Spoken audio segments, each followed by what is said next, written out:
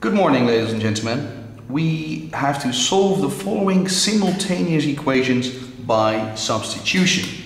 So let me put a little line underneath the method because we have to use the substitution method.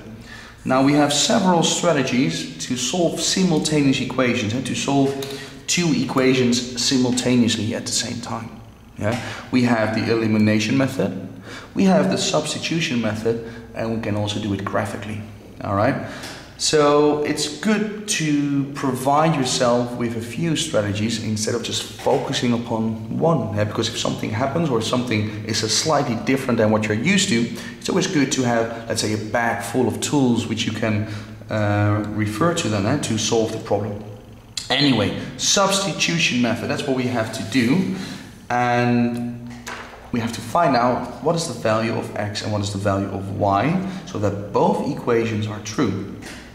Now substitution already says that you take something out and you put something for its place back into it. Like football, you substitute a player, you take a player out and you put another player back in.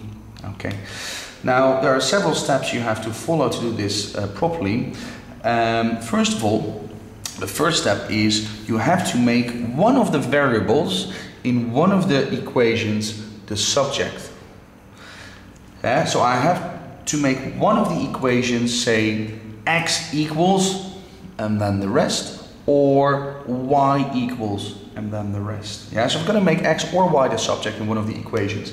Now, and before you do so, it's really useful to calmly for 10 seconds have a look.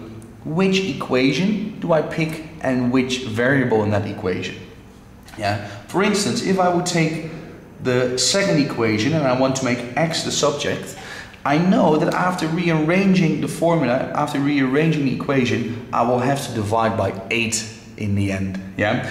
And if I do so, I will create all sorts of fractions. 6 divided by 8, 2 divided by 8. It's going to be horrible. We don't like fractions. If we can avoid them, let's avoid them. Okay? Now if I look at the first equation, I just have an x there, a 1x. So really it's a very good idea to pick the first equation and make x the subject. Not y, because then I'll have to divide by 2 in the end. Again, getting 3 divided by 2, getting all these fractions at 1 divided by 2. Now I'm going to take the first equation, I'm going to make x the subject. So I'm going to write down the equation, so x plus 2y equals 3, and rearranging that, x equals 3 minus 2y, okay, because I took 2y away from the left side of the equal sign. That's only equal if I do the same on the right side.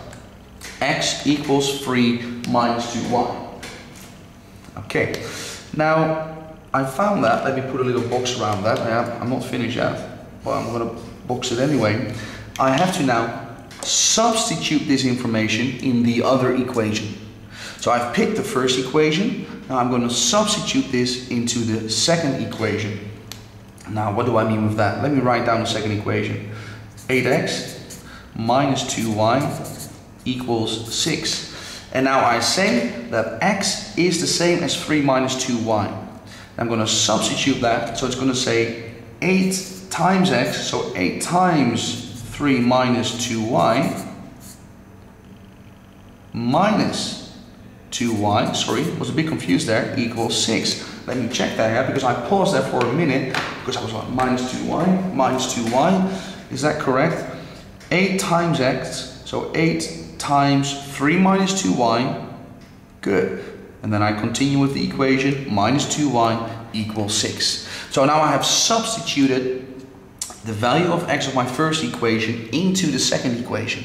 And as you can see now, I have only one unknown left, which is y. So I can solve it. Okay. Now, first I have to expand 8 times 3, that is 24. 8 times minus 2y, that is minus 16y. And then I have minus 2y equals 6.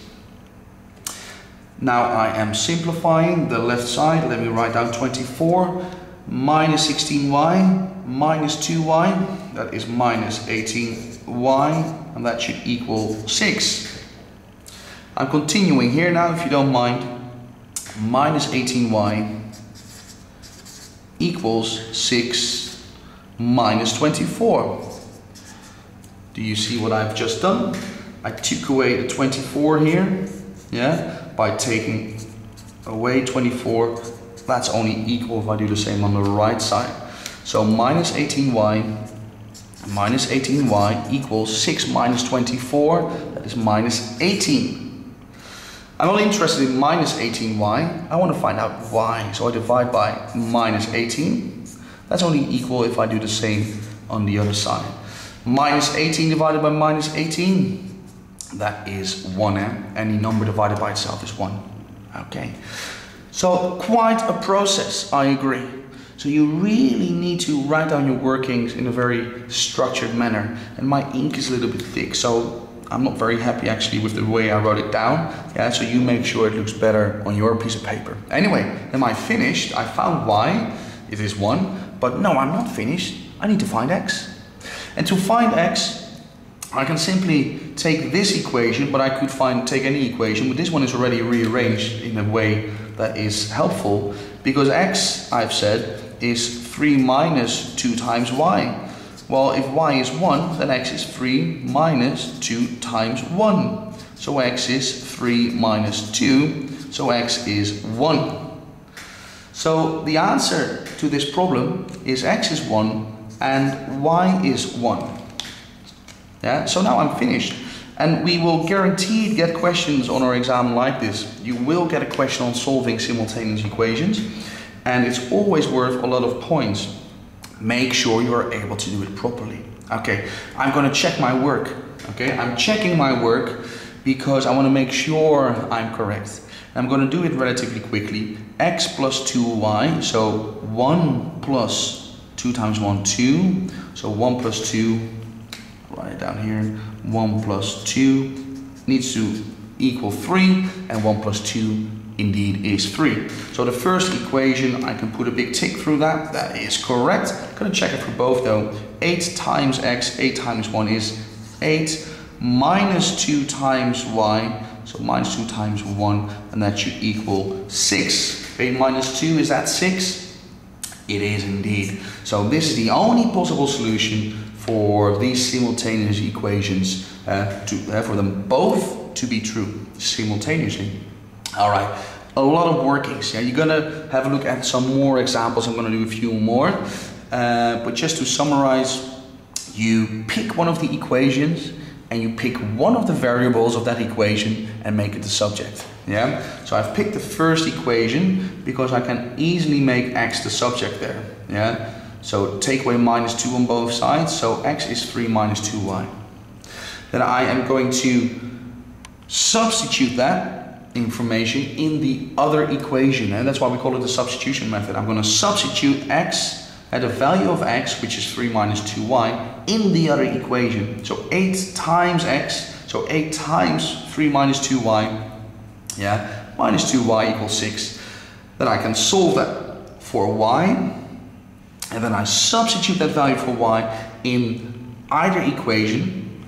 But the first one you already rearranged in a way which is helpful to find x. X is 1, y is 1. Now that is a coincidence that they're both the same, by the way. That's not always the case. But you can check if you're right or wrong by substituting it in both equations again, and then it just all needs to make sense. Okay, again, I've been talking a lot, and I want you now to have a look at more of my examples because gradually you will understand it better. All the best.